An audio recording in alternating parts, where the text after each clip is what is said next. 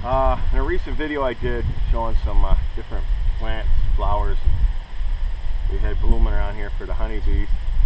John there, JNL0, YouTube user JNL0, asked a good question. He wanted to know if the pollen and the honey that the honeybees are collecting from medicinal plants carry on to medicinal aspects of that plant. Well, I honestly can't answer that question, but I can talk about other uses other than just honey from honeybees. It's called apitherapy, epi being Latin for honeybees. It's the use of the products of the hive for medicinal purposes. A lot of people think you just get honey from a beehive. Well, there's other products you get beeswax. I got samples here. I got some piece of honeycomb. This is just a big ball. Every time I go through a hive, on the top of the frames they'll build bird comb. And I'll just take my hive tool and I scrape that up, put it in a ball, and throw it in a bucket in my garage. It's got a lot of uses. You can collect pollen. There's what they call pollen trap that mounts over the entrance, and the bees have to crawl through that little holes in the screen, and if they do, it knocks some of the pollen off their legs into a little tray, and then you have to put it in like a dryer, some kind of dehumidifier thing to dry it down, or you have to freeze it or it'll spoil. There's propolis. Propolis is this resin. It's bees collect like pine sap and mix it with honey, and I don't know what all they put in it, but they make this resin, and they coat the whole inside of the, I don't know if I can get these frames out, they're kind of stuck in it with my hive tool, but they coat the whole inside of the hive, and it's got antibacterial properties that keep any bacteria from growing in the hive that they don't want. Bee venom itself is very medicinal.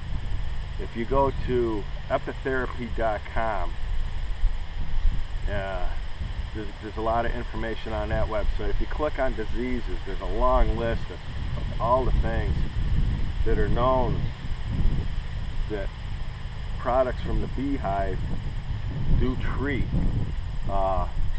Honey alone is an excellent burn cream.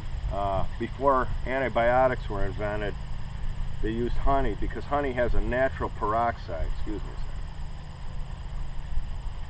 second. Honey has a natural peroxide, hydrogen peroxide in the honey that actually cleans wounds, not just burns, but any kind of wound that you get an infection in. Put some honey over that with a loose dressing over it, and it'll help cure it. During the Civil War, that's what they used for burn cream on soldiers who were burned. There's a honey. If you go to your local drugstore, pharmacy, and you'll find it comes in a tube. It's called Manuka honey. Manuka honey comes from the Manuka bush, which is native to New Zealand. And one of the people that got me started beekeeping was a kid named Leaf. He was from New Zealand, and he was telling about a guy he worked for in New Zealand had acres and acres and acres of this Manuka bush. And the honey is just, I guess it's kind of nasty tasting, and it crystallizes almost instantly into cells. So when you're extracting it, it extracts really hard. He says it sounds like, the way he described it to me, he says it sounds like buckshot flying out of hitting the sides of the thing and running down. He says it just comes out little crystallized cylinders. And he says they couldn't get rid of it. They couldn't sell it. Nobody wanted it. It don't taste good.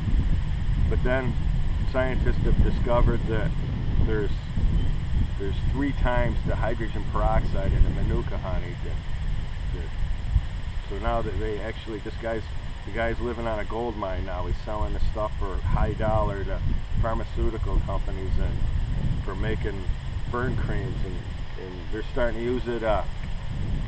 War veterans coming home from Iraq and Afghanistan that have been burned bad, they're actually going back to using Manuka honey on their burn wounds. There's propolis. There's all kinds of medicinal purposes. You can make a how do you pronounce that? A tincture. You take this stuff and you can make You can dissolve it down and make like a gargle for a mouthwash gargle for sore throats. Bee venom alone, I got a bumblebee wanting to get in on the action. Bee venom alone, I've discovered a lot of times that if you get stung moderately 1 or 2 times, the next day a lot of your aches and pains go away.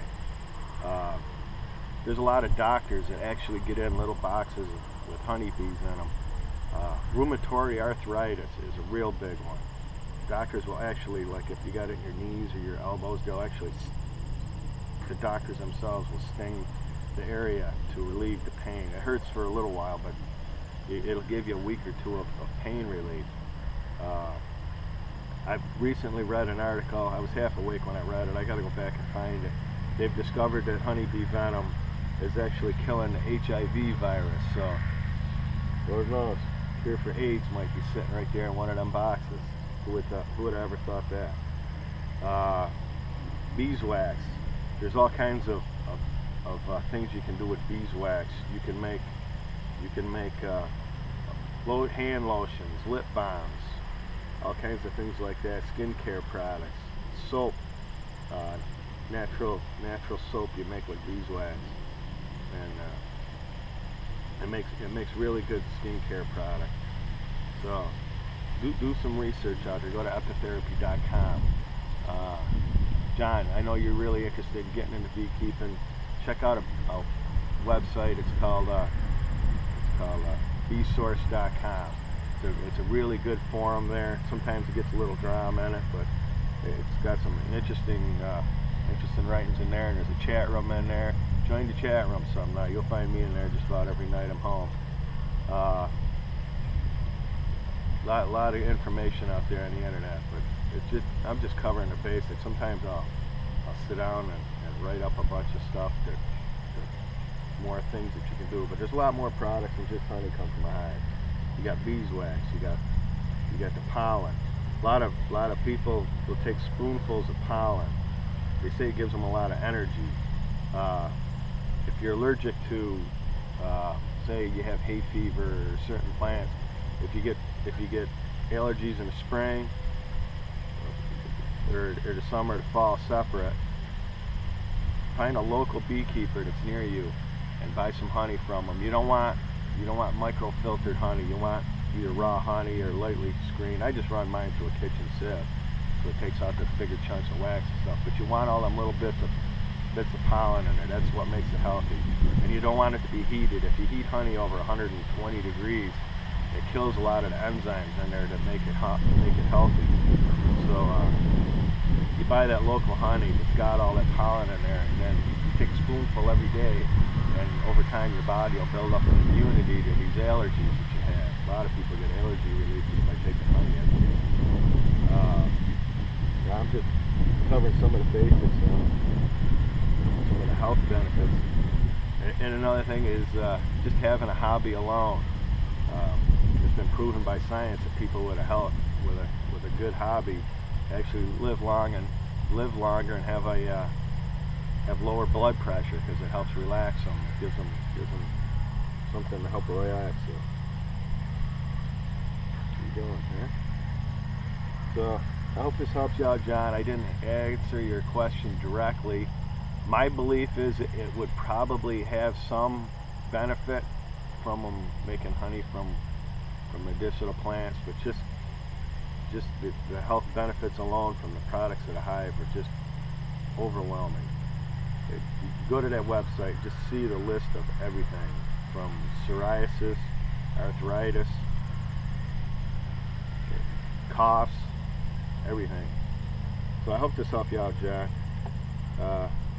If you're not a subscriber, check out JNL0. He's got some interesting videos there. Give you a little shot of the bees coming in this morning. Hopefully they ain't getting too grumpy here. I'm gonna take a peek in them before I go camping here for a few days. But thanks for watching.